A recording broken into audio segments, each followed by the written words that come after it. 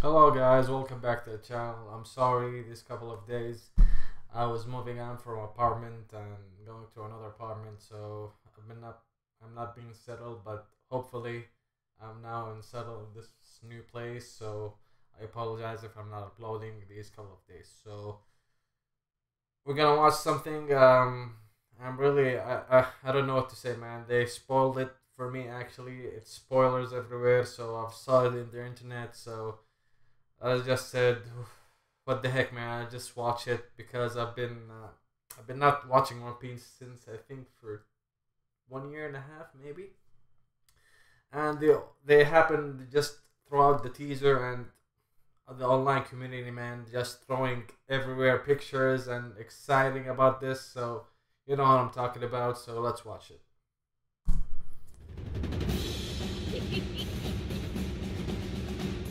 Damn, man. I mean, eventually he's gotta go to. Yes, exactly. Eventually, I mean, it's a shonen character, so.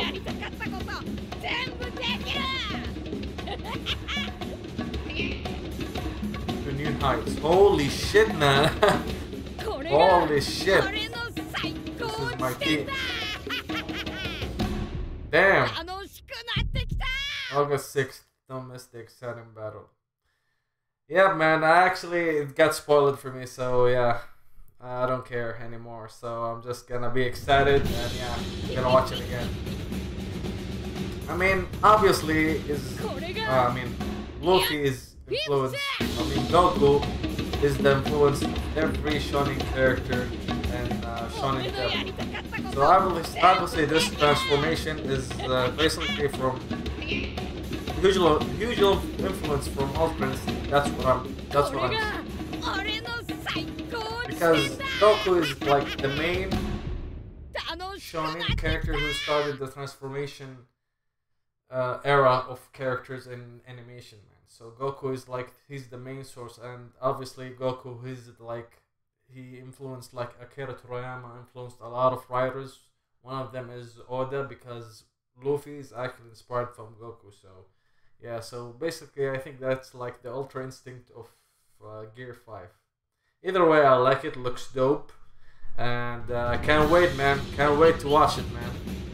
Can't wait to see this final battle. Finally, after 2 years, maybe? Joy boy. Oh god, it got spoiled for me, so who cares, man? Spoilers, so yeah. Yeah, it looks like Ultra Instinct, man.